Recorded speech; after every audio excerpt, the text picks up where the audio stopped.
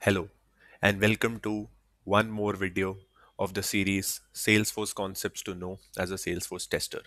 Before actually beginning with today's video or today's topic, let me first tell you about the series. So, this is the course series, playlist, whatever you may like to call it, Salesforce Concepts to Know as a Salesforce Tester. So, if you have not started with the first video and if you have not seen the previous videos, please go ahead to the channel. If you like the content, please subscribe it. And even if you don't subscribe it, that's okay. But I just want to help you out in learning Salesforce as a tester. So start from the first video, and it will make a lot of sense to you. And then, continue in the Salesforce testing journey. Now, let's go ahead and talk about today's topic, which is formula, roll up, field dependencies, validations, along with examples. Right now. Uh, as the name suggests, a formula field is a custom field that automatically provides results based on records and related records. Now, this is going to be the first topic of the day, which is formula field. Now, if you see it closely on the screen right now, we have a field by the name of total revenue in financial year on the accounts object, or rather in the accounts record right now. What is an object? What is a record? What is a field type? What is a dev org, which you are seeing on the screen right now, where I'll be showcasing the actual fields configured. All these details again is in this playlist. So go ahead, start from the very first video and then keep along the journey, and you'll be able to make sense of what I'm saying right now. But yes, it's my job to tell you the pre of what I'm teaching, so you're able to connect the dots better. Now, let's go ahead and let's continue. I'm sorry, let's continue. And you go to the devog, which is this one. You click on any record of accounts object, because we saw this particular field configured on the accounts object, right? Now you go to the details tab, and what was the field? It was total revenue in financial year, right? So I will go ahead and I will search for this field on the UI, which is total revenue in financial year. As the name suggests, formula field is something that will show you the result of some other fields, right? So I will not get into a lot of nitty-gritties because you need not know that as a Salesforce tester. But yes, I'll tell you what is a formula field and how we have configured it. So basically, the formula field, which is total revenue in financial year, it is a sum of Q1, Q2, Q3, and Q4 revenue here, right? I'll zoom a bit for better showcasing.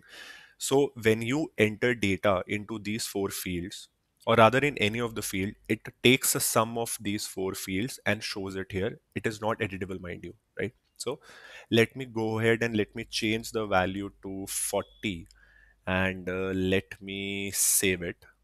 Right now we'll see it got updated to $90. $90 is basically 40 plus 1050 plus 20, 70, 70 plus 20, 90. So it is a sum of total revenue in financial year. This is the front end or the UI, right? Now let's go to the actual implementation. And again, as I say in all the videos, I'll be showing you the depth of these configurations only to an extent that you need to know, not more than that, because as a tester, you need to know or get into a depth at a limit.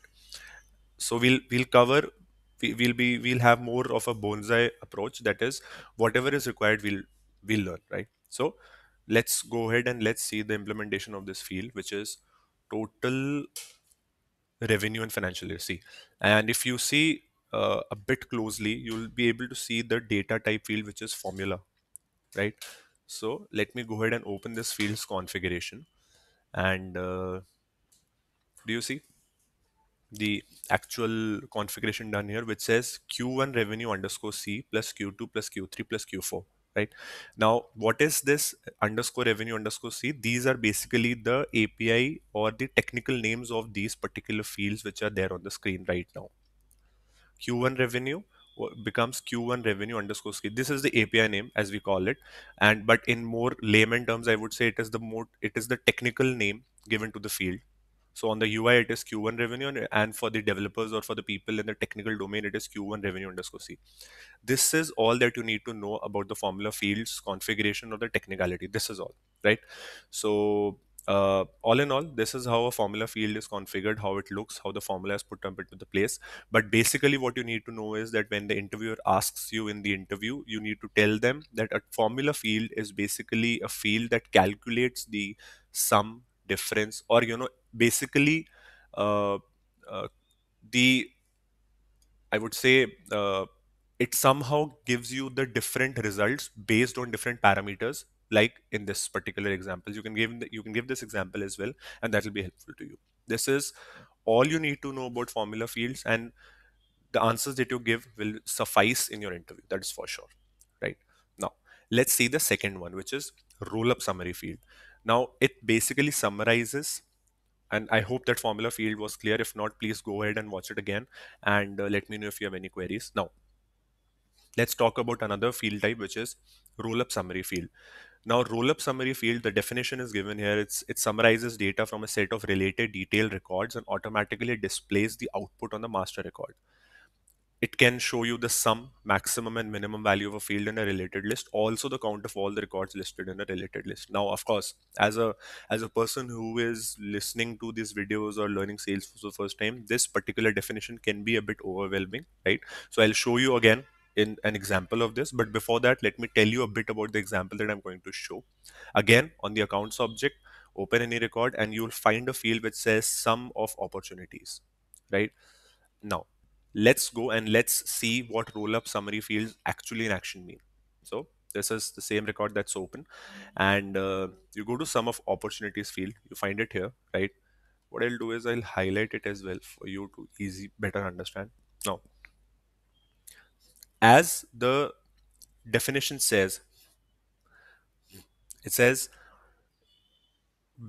it fetches the sum, maximum, or minimum value of a field in a related list, right? That is the key word here. The sum of opportunities is basically the sum or minimum or maximum of the related records, right?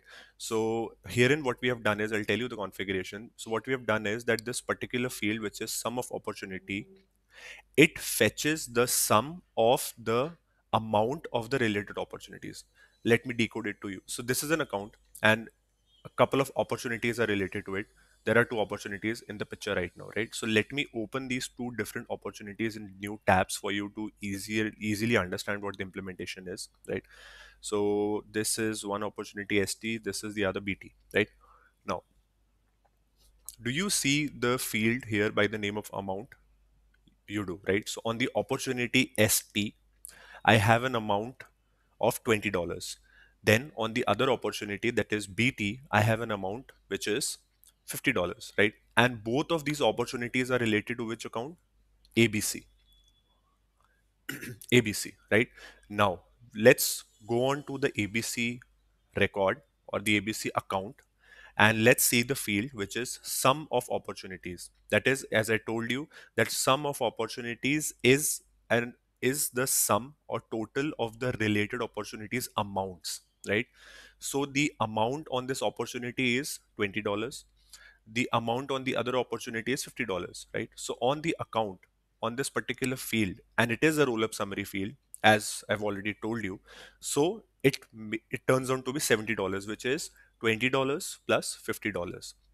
Now, what differentiates between summary roll up summary field and formula field is something that I am assuming that you would have guessed it by now, but if not, don't worry, I'll reiterate again.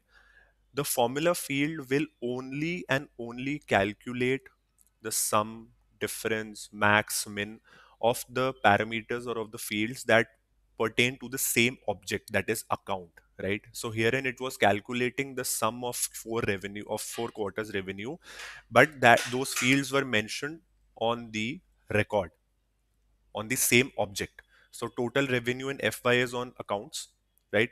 And these four fields are on the account object as well. Let us confirm. Let me go to account. Let me search for total revenue. And this is one, right? Now let me go ahead and let me search for Q1. It is there. Let me search for Q2. It is there. Let me search for Q3. It's there. And let me search for Q4. It's there. So when a field is calculating the desired results and all the fields are on the same object, that is when a formula field is used. But on the contrary, when a formula field is used and when a roll up summary field is used are two different things. When the roll up summary field is used, it basically pertains or takes the results from the related records, right? So this sum of opportunities field is there on the account, it is there on the account, right? See, but if you go and search for the opportunity amount or something of that sort, right, it's not there, it's not there on the account field, right? See, not the amount field which was there in the opportunity. So when you want to take the sum or you know I mean, for example, in this situation you wanted to get the result or the sum of the related opportunities amount on a particular account, right? So for example, there is a bank and they want to loan out to a particular account. So let's suppose if there is a bank and it wants to give out loans to Maruti Suzuki employees, right? So it wants to calculate the sum of the loans that it has given to all the employees of Maruti Suzuki, right? So that is what it is. This is the this is the utility of roll up summary fields. And this is the first part of this particular topic that we are covering. In the second part, I'll be talking about field dependencies and validation rules. And you know why I'm doing this? Because you know it becomes a bit difficult to uh, grasp all this information at once. So I'm breaking it into two short videos and adding it to the playlist, of course. I hope that you were able to understand the two topics, that is formula fields and roll up summary fields well. And please watch the next video for understanding the other two topics, and do watch the complete playlist to get yourself very well versed with the Salesforce topic as a Salesforce tester. And thank you for watching. Do share your feedback, and we are continuously improving. I hope that it helps you. So see you in the next video. Thank you.